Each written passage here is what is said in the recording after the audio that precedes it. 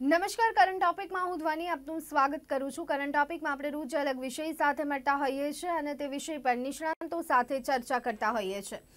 દર્શક મિત્રો, એક તરફ આપણે જોઈ શકીએ છીએ કે ઉનાળાની કાળઝાળ ગરમી આપણે સહન કરી રહ્યા છીએ અને આ બધાની વચ્ચે પાણીને લઈને ઘણી બધી બુમરાડ આપણને સાંભળવા મળી રહી છે। પાણીને લઈને ક્યાંક ને ક્યાંક ઘણી બધી તકલીફો સાંભળવા મળી રહી છે। પછી ગ્રામ્ય વિસ્તાર કેમ ના હોય કે પછી શહેરી વિસ્તાર કેમ ના હોય, મહત્વની બાબત એ છે કે પીવાનું પાણી, વાપરવાનું પાણી અને સાથે જ સિંચાઈનું પાણી, આ તમામ એક અત્યારે સૌથી મોટો પ્રશ્ન બની રહ્યો છે।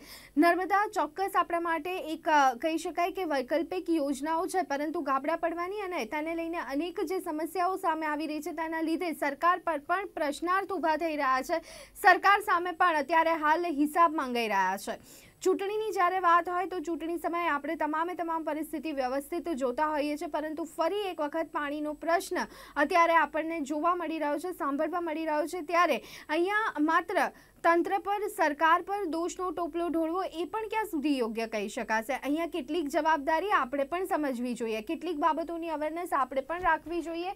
જ્યારે આપણે સરકાર સામે આંગળી ચીંધીએ છીએ, તંત્ર પર આંગળી ચીંધીએ છીએ, ત્યારે ચોક્કસ એ વિચાર પણ આપણા મનમાં આવવો જોઈએ કે પાણી એ જાણીએ છીએ આપણે કે પાણીનું મૂલ્ય શું છે, પરંતુ તેનો વ્યવસ્થિત રીતે ઉપયોગ કરવો, તેનો વેડફાટ ન કરવો, તેના માટેના આપણે કેટલા પ્રયત્ન કર્યા। બની શકે કે આપણામાં એ અવેરનેસ હોય, પરંતુ બીજા લોકો કે જે ખરેખર આ કહી શકાય કે આ રીતને અને આ જરૂરિયાતને નથી સમજી શકતા, તો તેમનામાં અવેરનેસ લાવવાનો આપણે કેટલો પ્રયત્ન કર્યો। માત્ર આપણા પૂરતી અવેરનેસ પણ કાફી નથી, કારણ કે પાણીને લઈને ઘણા બધા કહી શકાય કે આજે પણ જે અવેરનેસ પ્રોગ્રામ થાય છે તેની અસર જોવા મળે છે, પણ કેટલોક વર્ગ એવો પણ છે કે જેમનામાં આજે પણ સાચી સમજ નથી અને ત્યાં ઘણા બધા એનજીઓઝ કાર્યરત થતા હોય છે, એનજીઓઝ દ્વારા કામગીરી કરવામાં આવતી હોય છે અને તેના દ્વારા પણ આપણને ઘણા બધા પરિણામ પ્રાપ્ત થતા હોય છે। અત્યારે હાલ આપણે પાણીના પુકાર વિષય પર વાત કરી રહ્યા છીએ, ત્યારે મારી સાથે સ્ટુડિયોમાં ઉપસ્થિત છે રીટા વોરા, કે જેઓ પર્યાવરણ શિક્ષણ કેન્દ્રના પ્રોજેક્ટ એસોસિએટ છે। રીટાજી, આપનું મને સ્ટુડિયોમાં સ્વાગત છે। રીટાજી, ખાસ અત્યારની પરિસ્થિતિની જો વાત કરીએ તો ફરી એક વખત ઉનાળાની શરૂઆત અને ઉનાળાની શરૂઆતની સાથે પાણીને લઈને બૂમાબૂમ, આ એક કહી શકાય કે સાથે આમ થઈ ગયું છે। આપણે જોઈ શકીએ છીએ કે ઉનાળાની શરૂઆત થાય અને પાણીને લઈને બૂમો સાંભળવા મળે જ મળે। પરિસ્થિતિને આપ કેવી રીતના જોઈ રહ્યા છો? આપની વાત સાચી છે ધ્વનીબેન, પાણી માટે ખૂબ પોકાર થઈ રહ્યો છે, કેમ કે આપણે અત્યારે એવી પરિસ્થિતિનો સામનો કરી રહ્યા છીએ કે આપણી પાસે પાણી નથી। સ્થાનિક સ્ત્રોત જે આપણી પાસે હોવા જોઈએ એ એટલા સક્ષમ નથી કે જેમાંથી આપણે પાણીનો સક્ષમ રીતે ઉપયોગ કરી શકીએ, એટલે આપણે નર્મદા આધારિત થવું પડ્યું છે।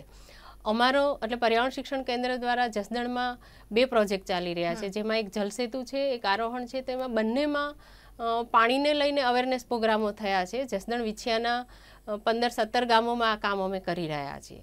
તો જોઈ રહ્યા છીએ કે અત્યારે અમારે ત્યાં પણ 10-15 દિવસે રીટાબેન, આપની પાસેથી એ જાણવું છે કે અત્યારે હાલ જે પરિસ્થિતિ છે એના માટે આપણે કોને જવાબદાર ગણી શકીએ?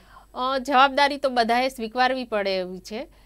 માત્ર સરકાર ઉપર આપણે દોષનો ટોપલો નહીં ઢોળી શકીએ, કેમ કે ક્યાંક ને ક્યાંક આપણે પણ આપણા જૂના સ્ત્રોતને ભૂલી ગયા છે, પાણી વ્યવસ્થાને પણ આપણે થોડી ભૂલી ગયા છીએ અને પાણી બચાવવા માટે પણ આપણે બહુ ઓછા પ્રયત્નો કરી રહ્યા છીએ, એટલે આવી વિકરાળ પરિસ્થિતિ આપણી સામે આવી છે એવું લાગે છે। જી રીટાજી, અહીંયા ઘણી બધી વખત ચર્ચાઓ થાય ત્યારે સાંભળવા મળે કે કદાચ શહેરી વિસ્તારમાં રહેતા લોકો અને એમાં પણ અત્યારના યુથને કદાચ એટલો ખ્યાલ નથી આવતો, ઘરમાં પાણીની ચકલી ચાલુ કરી અને પાણી આવી જાય, એટલે પાણીની સાચી કિંમત શું છે એ આજે પણ શહેરી વિસ્તારના લોકો વધારે પ્રમાણમાં નથી સમજી રહ્યા। ગામડાઓની પરિસ્થિતિ શું છે? આપે વધારે ગામડાઓનો પ્રવાસ કર્યો હશે। ગામડાની પરિસ્થિતિ અત્યારે ખૂબ વિકટ છે। શહેરમાં તો કોઈ ને કોઈ રીતે પાણી આવી જાય છે। હું ખાસ અમારા વિસ્તારની સૌરાષ્ટ્રની વાત કરું તો અમારે 10 દિવસે 1 કલાક પાણી આવી રહ્યું છે। 1 કલાકમાં પણ જો ધીમું આવે તો આપણું બધું પાણી ભરી નથી શકાતું, 8-10 દિવસ સુધી ચલાવી નથી શકાતું અને લોકોને બહુ જ મુશ્કેલી પડી રહી છે। અત્યારે લોકો દૂર ખેતરમાંથી, વાડીમાંથી પાણી લાવી રહ્યા છે। નર્મદાનું પાણી આવે છે પણ એ પણ 15-20 દિવસે પહોંચે છે, એટલે વિતરણ વ્યવસ્થામાં પણ ક્યાંક તકલીફ થાય ત્યારે પાણી લોકો સુધી પહોંચતું નથી અને ખાસ ગામડામાં ખેતી અને પશુપાલન માટે પણ પાણીની જરૂરિયાત છે। તો ખેતી તો નહીં કરે ઉનાળામાં, પણ પશુપાલન માટે તો પાણી સાચવવું જરૂરી છે અને પશુપાલનને કેવી રીતે ટકાવી રાખવું એ પણ એક વિકટ પરિસ્થિતિ સામે આવી છે। જી બિલકુલ. હવે અહીંયા જવાબદારીઓ વહેંચવાનો પ્રયત્ન કરીએ તો ચોક્કસ લોકો સુધી તો આવીશું, પરંતુ અહીંયા ક્યાંક પહેલા ગામડાની જ્યારે વાત થઈ રહી છે ત્યારે સરપંચ વિશે જાણવા માંગીશું. તે લોકોમાં કેટલી અવેરનેસ છે? હા, સરપંચ સાથે અમે ઘણું બધું કામ કરેલું છે ને ખાસ કરીને જલસેતુ પ્રોજેક્ટ અંતર્ગત અમે ચૂંટાયેલા જે મહિલા સરપંચો છે, બહેનો છે, એમાં જે સભ્ય તરીકે પણ એમની સાથે ઘણા અવેરનેસ પ્રોગ્રામ કર્યા છે, એમનું ક્ષમતાવર્ધન કર્યું છે.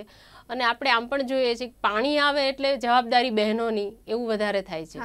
તો આ ગામમાં જો ચૂંટાયેલા પ્રતિનિધિઓ છે એ લોકોએ ઘણું બધું સારું એવું કામ ત્યાં કર્યું છે.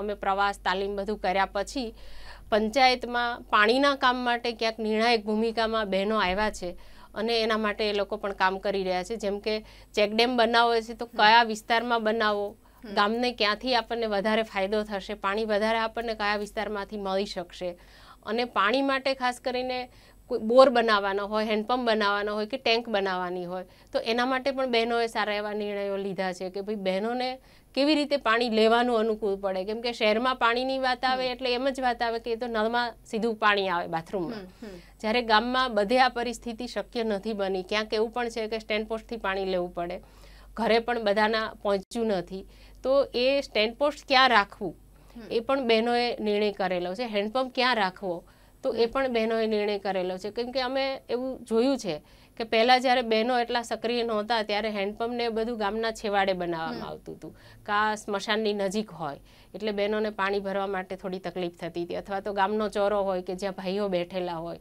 તો અમુક પડદા પ્રથા ને એવું બધું હોય એટલે બહેનોને ત્યાં તકલીફ થતી હતી. તો આમ બહેનો થોડા સક્રિય બન્યા છે અને પોતાનો નિર્ણય લઈ અને પંચાયતના કામોમાં પણ એ લોકો ભાગીદાર બન્યા છે. જી રીટાજી, પાણી સંગ્રહના કેવા કામો થઈ રહ્યા છે ગામડાઓમાં અને કેવા થવા જોઈએ? કઈ દિશા તરફ આપણે જઈ રહ્યા છીએ?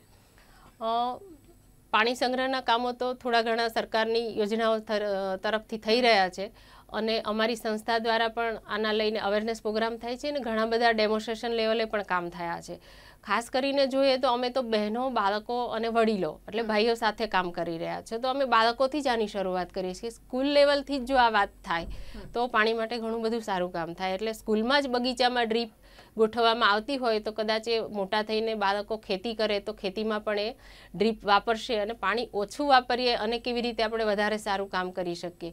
તો સ્કૂલમાં જ અમે બાળકોને આ વાત કરી અને એમણે શોષખાડા કરીને પણ વરસાદનું પાણી સંગ્રહ કરવાનું કામ કર્યું છે. આ જ કામ બહેનોએ કર્યું છે ને એ કામ ખેતરમાં પણ થયું છે. નાના નાના શોષખાડા, નાની નાની ખેત તલાવડીઓ, નાના ચેકડેમ, આપણે ગલી પ્લગ ને નાલા પ્લગ ને આવું બધું કરવામાં આવ્યું જે ઓછા ખર્ચે થઈ શકે, ખાલી પથ્થર અને માટીથી પણ કામ થઈ શકે અને આપણે પાણી રોકી શકીએ. એની સાથે જે ચેકડેમ ને તળાવ છે જેમાં ઘણો બધો કાપ ભરાઈ ગયેલો છે અને એના કારણે જે પર્કોલેશનનું કામ થવું જોઈએ એ નથી થઈ રહ્યું અને પાણી ભરાયા પછી ઉપરથી છલકાઈને જતું રહે છે. તો હવે થોડું એવું થયું છે કે ડિસિલ્ટિંગનું કામ કરવાથી બે કામ થયા છે કે પાણી પર્કોલેશન થાય, પાણીનો સંગ્રહ થાય અને એ માટી છે એ ખેતરમાં સારી રીતે ઉપયોગ કરી શકાય છે. જી બિલકુલ. રીટાજી, તાજેતરમાં જ આપણે ગુજરાતમાં લોકસભાની ચૂંટણી પૂર્ણ થઈ. અહીંયા થોડી રાજકીય વાત જો કરીએ તો ક્યાંક ગુજરાતને એક વિકાસ મોડેલ ગણાવવામાં આવે છે. આપનું શું માનવું છે? ગામડામાં આપે ઘણો સમય કાઢ્યો છે, પાણીના પ્રશ્ન સોલ્વ કરવા માટે આપ ઘણા કાર્યરત રહ્યા છો. જીવન જરૂરિયાત ચીજવસ્તુઓની જ્યારે કમી હોય તો આખરે આ તો કેવો વિકાસ? વાત સાચી છે તમારી, પણ આપણે એમને સાવ ઝીરો તો નહીં ગણી શકીએ. થોડી વ્યવસ્થાઓ થઈ છે, જેમ કે કદાચ નર્મદાનું પાણી ના હોત તો અત્યારે શું કરત એ ખબર નથી. અત્યારે બિલકુલ જોઈએ તો નર્મદા આધારિત છે એટલે એટલો ફાયદો થયો છે કે ભાઈ 15-20 દિવસે એ પાણી આપણને મળી રહ્યું છે. લાઇટની વાત કરીએ તો લાઇટ હવે લાઇટનો કાપ નથી આવતો, કોઈ વાર રિપેરિંગ ને એવું હોય તો જ હોય છે અને રસ્તાનું કામ પણ ઘણું સારું થઈ રહ્યું છે.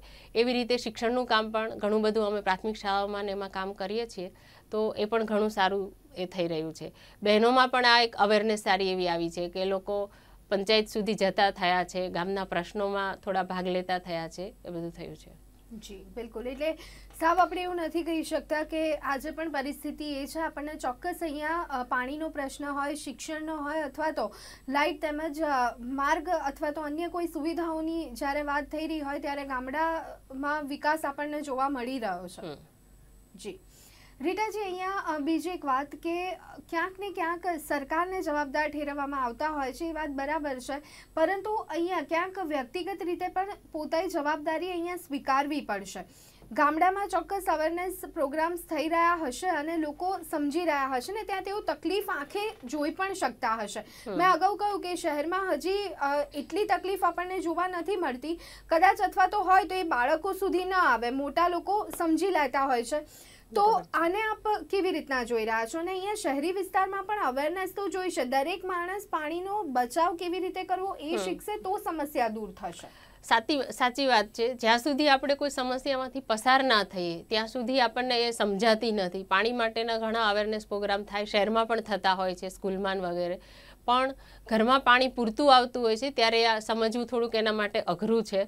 અને ઓછા પાણીએ કામો કેવી રીતે કરવા એ પ્રેક્ટિકલ રીતે એમાંથી પસાર થઈએ તો જ આપણે એ કરી શકીએ એમ છીએ. અમારો એક અહીંયા શહેરની નજીકમાં જ બાવળા અને ધોળકા વિસ્તારમાં બેક્સ્ટર કંપનીનો જે એક પ્રોજેક્ટ સૃજલ પ્રોજેક્ટ ચાલી રહ્યો છે, એમાં અમને થોડો અનુભવ થયો છે કે ત્યાં પાણી ઘણું છે પણ એ પીવાલાયક નથી. તો એના માટે લોકો શું કરે છે, તો એનો વિકલ્પ અત્યારે એમણે પાણીની બોટલો લઈ આવે છે, પણ આ બધા નથી લાવી શકતા કેમ કે એ 15-20 રૂપિયાની એક બોટલ આવે છે. તો પાણી માટે હવે શું કરવું એ એનું નીડ એસેસમેન્ટ થઈ રહ્યું છે, એના માટે કામ થઈ રહ્યું છે. અને એ યુવાનોને અમે આ વાત કરી ત્યારે યુવાનોને અત્યારે એમ લાગે છે કે ના અત્યારે તો બહુ સારું છે, આ બધી કંપનીઓ છે અને આ પાણી છે તમને એમાં શું વાંધો છે વેચાતું લેવામાં. પણ જ્યારે વડીલોને મળ્યા ત્યારે એણે બહુ સરસ વાત કરી કે અમારા જ ગામમાં જે તળાવ છે ત્યાં અમે ખાલી હાથથી આમ પાણીને કરી અને પી શકતા હતા. અત્યારે એ જ પાણી જો પશુને પાવું હોય તો પણ અમારા માટે અઘરું પડ્યું છે. એટલે ક્યાંક પાણી નથી અને ક્યાંક પાણી છે તો એ વાપરવા લાયક નથી. એટલે આપણા સામે આ બધા જ ઇસ્યુ એવા છે કે આમાં આપણામાં જો પૂરી અવેરનેસ નહીં હોય તો આના માટે આપણા આવતા દિવસો છે એ ખૂબ અઘરા પડવાના છે. જી બિલકુલ. એટલે અત્યારે આપણે એવું પણ ગણી શકીએ છીએ કે જે પાણી છે એ પણ ગુણવત્તાયુક્ત નથી, એના કારણે ઘણી બધી તકલીફ પડી રહી છે. શું લાગે છે રીટાબેન કે કેવી રીતે આ સમસ્યાઓમાંથી આપણે બહાર નીકળી શકીએ છીએ? વર્તમાન સમયને આપણે જોઈએ, એક તરફ આપણે વિકાસની વાતો કરીએ છીએ, ભારત વિકાસશીલ દેશ છે, પરંતુ ગુજરાત અને એના જેવા અનેક રાજ્યો કે જ્યાં આજે પણ પાણીનો પ્રશ્ન તો યથાવત જ છે. બરાબર છે. મને એવું લાગે છે કે આપણે બીજાના આધારે નહીં રહેવું જોઈએ. નર્મદા બારે જીવાદોરી છે પણ અંતે તો એ ઉછીનું પાણી છે, આપણું પોતાનું પાણી નથી, આપણા ગામનું પાણી નથી. તો આપણા જ ગામ પાણી માટે પગભર કેવી રીતે થાય એના માટેના જ પ્રયત્નો થવા જોઈએ. અને ગુજરાતમાં અને ગુજરાત બહાર ઘણા બધા ગામો એવા છે, જેમ કે મહારાષ્ટ્રનું ગામ જોઈએ આપણે, રાલેગન સિદ્ધિ છે કે એવા ઘણા બધા ગામ છે કે ત્યાં પાણી માટે એમણે બીજા પર આધાર રાખવો પડતો નથી. અને પહેલાં ત્યાં પ્રોબ્લેમ હતા જ, એવું પણ નથી પહેલેથી સારું છે. પાણી માટે લોકો છે બહાર જતા હતા પશુપાલન ને ખેતી માટે, એના માટે રોજીરોટી ગામમાં નહોતી અને એ જ ગામમાં આ બધું ઊભું થવાથી, શિક્ષણના સ્ત્રોત ઊભા થવાથી લોકો ત્યાં રોજીરોટી મેળવી શકે છે. તો ક્યાંક ને ક્યાંક એવું આપણે કરવું પડે કે પાણી માટે આપણી પાસે એક જ સ્ત્રોત છે અને એ છે વરસાદ. તો વરસાદનું જેટલું પણ પાણી આપણા ગામમાં પડે છે એને આપણે રોકી દેવું જોઈએ. જેમ કે ઘરનું પાણી, છાપરાનું પાણી આપણા ઘરે રોકાઈ જાય, ગામનું પાણી ગામમાં અને સીમનું પાણી સીમમાં રોકાઈ જાય તો ઘણું બધું પાણી છે એ આપણે તળમાં ઉતારી શકીએ. એના માટેના ઉપાયો અમે દર વર્ષે વૃક્ષારોપણ કરાવીએ છીએ. હવે બધા લોકોને એ ખ્યાલ નથી, વૃક્ષ ખાલી ફળ ફૂલ કે છાયા માટે વિચારતા હોય, પણ પાણી સંગ્રહ માટેનું બહુ સારું કામ છે વૃક્ષ કરે છે. કદાચ એવું કહી શકાય કે એક ચેકડેમ જેટલું પાણી છે એક વૃક્ષ રોકે છે. તો આના માટે આપણે અવેરનેસ લાવવી જોઈએ અને શહેરમાં કે ગામડામાં બધે વૃક્ષારોપણ વધારે થવું જોઈએ. જી બિલકુલ. પણ અત્યારે તો ક્યાંક વિપરીત પરિસ્થિતિ જોવા મળી રહી છે. વૃક્ષારોપણને બદલે વૃક્ષોનું નિકંદન નીકળી રહ્યું છે અને એક આખું કોન્ક્રીટનું જંગલ ઊભું થઈ ગયું હોય એવી પરિસ્થિતિનું અહીંયા નિર્માણ થઈ રહ્યું છે. ખેર રીટાબેન, અહીંયા દુષ્કાળ પહેલાં પણ ગુજરાતે જોયો છે. નર્મદાની ચોક્કસ એક વૈકલ્પિક યોજના તરીકે આપણે લઈ શકીએ છીએ, પરંતુ પહેલાંનો સમય પણ ગુજરાતે કાઢ્યો છે. તે વખતની પરિસ્થિતિ શું હતી? તે વખતનો સમય કેવી રીતે નીકળતો હતો? બિલકુલ સાચી વાત છે. અમારા જલસેતુ પ્રોજેક્ટ અંતર્ગત જ અમને અવેરનેસ પ્રોગ્રામમાંથી જ આ બધી માહિતી મળી હતી. ત્યારે અમે આ જ પ્રશ્ન પૂછેલો કે ત્યારે આપણી પાસે નર્મદા નહોતી તો આપણે શું કરતા હતા. ત્યારે વડીલોએ કીધું કે બિલકુલ પાણી ના હોય એવું નહોતું બનતું. કોઈકને કોઈક ગામમાં આસપાસમાં કોઈક કૂવા ઊંડા હોય, કોઈક વાવ એવી હોય કે જેમાંથી આપણને પીવા માટે પાણી મળી રહેતું હતું. અને બધા લોકો ત્યાંથી પાણી લાવતા હતા. ફરક એટલો છે કે ત્યારે પાણી વાપરવાની પદ્ધતિ અને લેવાની પદ્ધતિ બંને અલગ હતી. જેમ કે અત્યારે મોટરથી પાણી લઈએ છીએ તો જલ્દી આપણી પાસે વધારે પાણી આવી જાય છે. ત્યારે ખેંચીને પાણી ડોલથી ખેંચતા હતા એટલે બહુ વધારે પાણી આપણી પાસે નહોતું આવતું, અને મહેનત કરીને પાણી લાવતા હતા એટલે વાપરતા હતા પણ ઓછું. આ બંને કારણ હોઈ શકે. એટલે જૂના સ્ત્રોત આપણી પાસે છે એ સચવાયા નથી, કેમ કે આપણી પાસે વિકલ્પ તરત નર્મદાનો આવી ગયો. એટલે એવું લાગે છે કે જો આ સ્ત્રોતને સાચવવામાં આવે, ફરી એમાં જે કંઈ પણ કરવું પડે, રિપેરિંગ કરવું પડે, એમાં કચરો હોય જે કંઈ હોય એ કાઢી અને તો કદાચ પાછા ગામડા છે એ પાણી માટે પગભર થઈ શકે. જી રીટાબેન, સ્ત્રોત સાચવવામાં આપણે ક્યાંક પાછળ રહી ગયા છીએ, પરંતુ અહીંયા બીજી એક વાત તો એ પણ છે કે પાણી બચે પણ છે, પરંતુ બચ્યા પછી તેનો ઉપયોગ કેવી રીતના કરવો તેની સમજ હોવી, તેનું વિવેક હોવો, તેનું ભાન હોવું એ પણ એટલું જરૂરી બની જાય છે. આ બાબતે આપનું શું માનવું છે? સાચી વાત છે કે આપણા ઘરે લાઇટ માટેનું બિલ હોય, મીટર હોય છે, એટલે આપણે બહુ સાચવીને વાપરીએ છીએ. જો કદાચ અવેરનેસ પ્રોગ્રામ ઘણા થાય પણ હજુ એટલું અવેરનેસ જોઈએ એટલી નથી આવતી, પણ જો પાણી માટેના બિલ મીટર આવી જશે ને બિલ ભરવા પડશે તો આપોઆપ છે કદાચ આ થઈ જશે. ગામડામાં આ મીટરો હજુ આવ્યા નથી, પણ શહેરી વિસ્તારમાં ઘણી બધી જગ્યાએ અત્યારે તેની શરૂઆત થઈ ગઈ છે. મેં હમણાં જ સાંભળ્યું હતું એક બેન પાસેથી કે અમારે મીટર આવી ગયા એટલે અમે વોશિંગ મશીન તો વાપરવાનું ચાલુ રાખ્યું છે, પણ છેલ્લું પાણી નીકળે એ અમે ભરી રાખીએ છીએ. મીટર નહોતું ત્યારે આ ભરતા નહોતા. એટલે આવા બધા પ્રશ્નો છે. ગામડામાં ખાસ જોઈએ તો બગાડ બહુ ઓછો થાય છે, કેમ કે ક્યાંક ને ક્યાંક રીયુઝ થઈ જાય છે. ગામડામાં વાસણ કેવું સાફ કરીને, કપડાં સાફ કરીને પણ ઘરના જે કિચન ગાર્ડન હોય કે ખેતી હોય એમાં એ લોકો વાપરતા હોય છે. તેમ છતાં પણ 100% આપણે જોઈએ એટલું રીયુઝ નથી થતું. એટલે આપણે રીયુઝ રિડ્યુસવાળી જે મેથડ છે એ અપનાવવી જોઈએ. જી, નર્મદા ચોક્કસ આપણા માટે આશીર્વાદ રૂપ સાબિત થઈ રહી છે, પરંતુ તેમ છતાં પણ તેને લઈને અનેક સમસ્યાઓ સામે આવતી હોય છે. સમયાંતરે વારે જ્યારે ગાબડા પડવાની ફરિયાદો આવે છે એના કારણે પણ લોકોને સહન કરવું પડે છે. ખેડૂતો માટે સૌથી વધારે હાલાકી થાય છે. તો આ બાબતે આપના અનુભવ પ્રમાણે આપ શું કહેવા માંગશો? એ પ્રશ્ન તો છે જ, કેમ કે અમારે ત્યાં અમારા વિસ્તારની વાત કરું તો ખેતી માટે તો હજુ પાણી આવ્યું જ નથી, પીવા માટે પણ પૂરતું નથી પહોંચતું, અને વચ્ચે ગાબડા પડવાની વાત તો છે જ. લીકેજના બહુ બધા પ્રશ્નો છે, પાણીનો બગાડ બહુ થાય છે, અને ખાસ જોઈએ તો વિતરણ વ્યવસ્થામાં પણ બહુ મોટી તકલીફ છે. એના કારણે પણ પ્રશ્ન આવી શકશે. બીજું મને એવું પણ લાગે છે કે કદાચ નર્મદા જે વિસ્તારમાંથી આવે છે એ લોકો પાસે હજુ પાણી પૂરતું છે એટલે એ સૌરાષ્ટ્ર સુધી કે કચ્છ સુધી જવા દેશે. ત્યાં જ પાણી ઘટતું જાય છે, તો જ્યારે ત્યાં ઘટશે ત્યારે પાણી માટે યુદ્ધ થશે. એ લોકો પાણીને આગળ આવવા જ નહીં દે. જેમ કે કોઈ ગામમાંથી પાઇપલાઇન નીકળી છે, એ ગામને પાણી નથી મળતું તો એ પાઇપલાઇન તોડે છે, કેમ કે આગળના ગામ સુધી નહીં જવા દે. તો સેમ પ્રશ્ન આવવાનો છે કે નર્મદા જ્યાંથી નીકળી છે એ તારાપેર વિસ્તાર કે જે તળાવ છે ત્યાંથી આગળના વિસ્તારમાં નહીં આવવા દે, કેમ કે એ લોકો વર્ષોથી આ પાણીથી ખેતી કરે છે. જ્યારે નર્મદાનું પાણી સૌરાષ્ટ્ર કે કચ્છમાં પીવા માટે આપણે વાપરીએ છીએ, પણ એમની રોજીરોટી ખેતી ઉપર છે, તો એ લોકો એવું પણ વિચારી શકે કે ભાઈ અમે અમારી ખેતી અને પીવાનું પાણી લઈ લઈએ અને વધે તો અમે પાછું જવા દઈએ. આ પ્રશ્ન આવી શકે.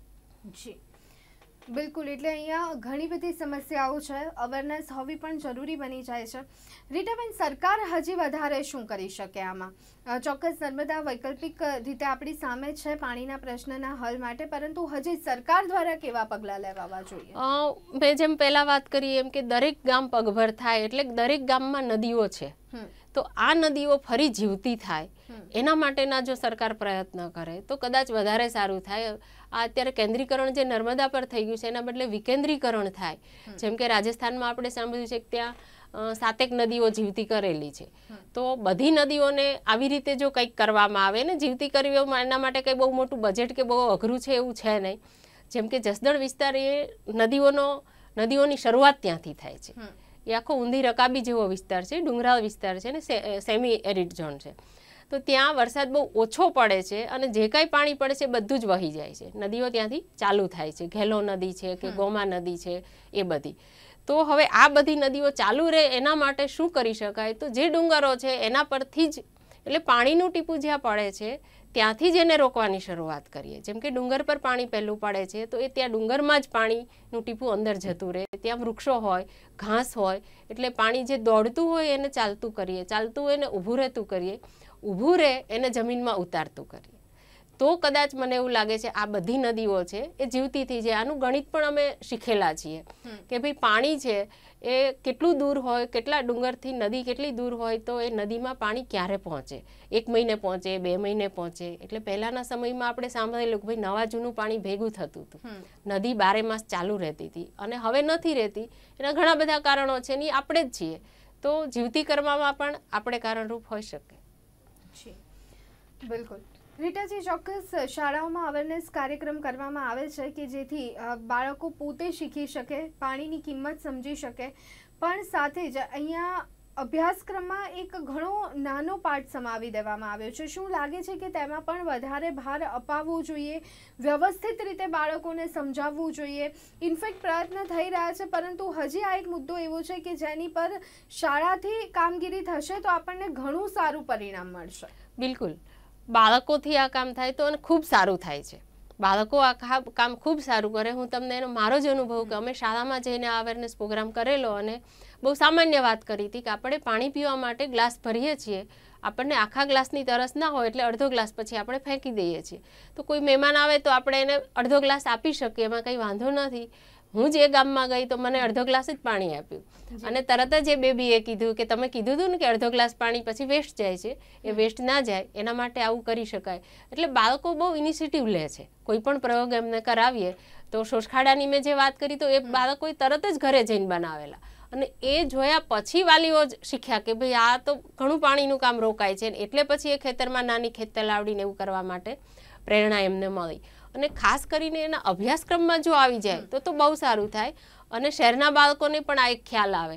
એમના માટે પણ જો આવા સમર કેમ્પ ને એવું બધું જો ગામડાઓમાં ગોઠવવામાં આવે તો રિયલ પરિસ્થિતિથી એ લોકો વાકેફ થાય તો કદાચ ઘણું બધું સારું કામ થઈ શકે. જી બિલકુલ. અને આમ પણ દર્શક મિત્રો કહેવાયું છે કે જે માણસને પાણીની કિંમત ના હોય તેને કશી કિંમત ના હોય, અને આ સમજવું ખૂબ જ જરૂરી બની ગયું છે. અત્યારે જો નહીં સમજીએ તો આવનારો સમય એવો આવશે કે ક્યાંક ને ક્યાંક એ કમ્પલસરી બની જશે સમજવું, અને ક્યાંક એ ભોગવવાનો વારો આવશે. પાણી વગરના દિવસો કેવા હોય તેની કલ્પના કરવી પણ મુશ્કેલ બની જાય છે. તો જો એ સમયમાંથી પસાર થવું હોય તો એ તો ઘણો કપરો સમય આપણા માટે પણ રહેશે, અને કદાચ ભાવિ પેઢીની આપણે કલ્પના પણ અહીંયા નથી કરી શકતા. સરકાર પર આપણે દબાણ નાખી શકીએ છીએ, સરકાર પર આરોપ કરી શકીએ છીએ, આક્ષેપ કરી શકીએ છીએ, પરંતુ કેટલીક જવાબદારી આપણી પણ છે.